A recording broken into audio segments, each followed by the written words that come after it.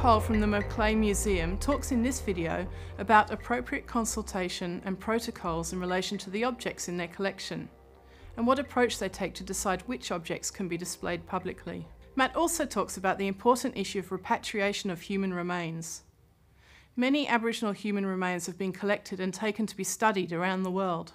Now, the International Council of Museums has deemed it illegal for museums to hold skeletal remains.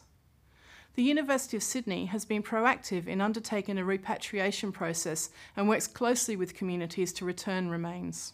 There's some really interesting challenges that come in relation to protocols of not only displaying physical objects in a museum, but also how do we record and make the information associated with those objects available to people in our databases. Part of the consultation process these days is also to get a general sense of community members about what things are public. A very incredible community member from Yolngu country in the north of Australia gave us some guidelines a few years ago, which is a really great process. It's called the traffic light system. So we have green, orange and red.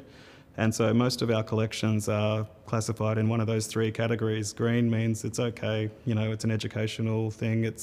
There's nothing associated with it, which is too problematic for modern communities. Orange means we definitely need to stop and check with community members about where things are being exhibited or how they're being published or who's working with them and give them a say in that. And then there's also the red category, which is secret sacred, and it's items which are in a type of limbo. They probably shouldn't have been collected in the first place, but they're here at the museum now, and most of those things are identified as part of our repatriation project so that future community members can decide whether they get returned, whether they get destroyed even. You know, that's entirely up to communities because there's obviously some things that came into the museum which shouldn't be circulating in modern environments. One of the really fantastic things that consultation has taught us is all sorts of items can have all sorts of protocols attached to them. So it's a really important process in our record keeping to make access tiered to different community members. There's things that we've identified that are really only accessible to men or really only accessible to women or possibly shouldn't be shown to children and different things like that. So it was a very specific period in the late 1800s towards the early to even the mid 20th century, unfortunately, where Aboriginal people's remains were actively sought by collectors and studied. Sometimes with pseudosciences like phrenology, other times with very genuine sciences. There was also people who actively dug up Aboriginal graveyards. They were displayed, sold, traded. No one knows the exact number, but estimates put it at the high thousands, even into the tens of thousands of Aboriginal skeletal remains, which are held in museums and private collections internationally.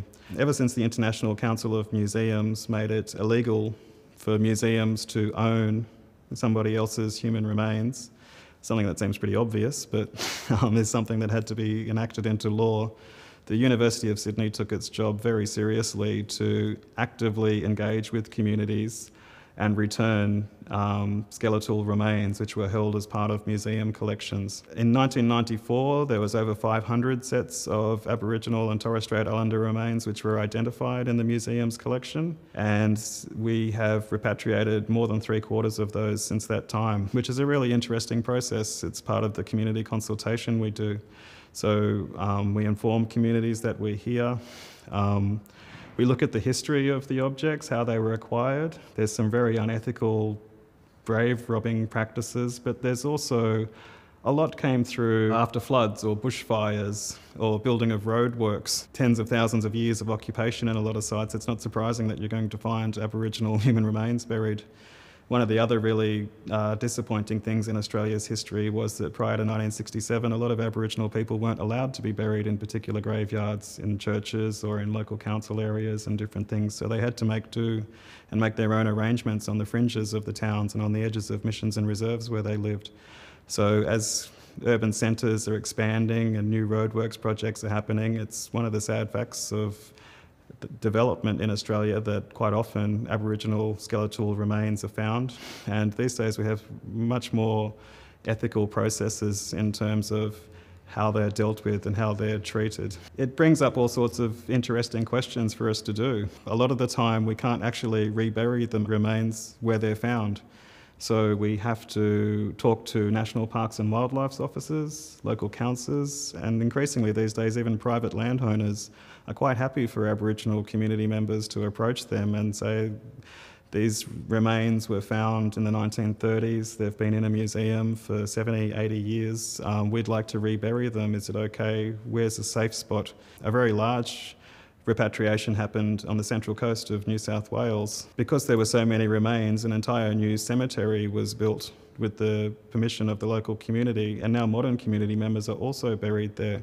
So in a lot of ways we've been able to rectify those mistakes of the past of excluding Aboriginal people and excluding them from the process of owning their own graveyards, and be able to use the Repatriation project to start a new dialogue and build new spaces, community service sort of spaces, which all people need to use, and allow Aboriginal people to have greater control over what happens with their remains after they're passed.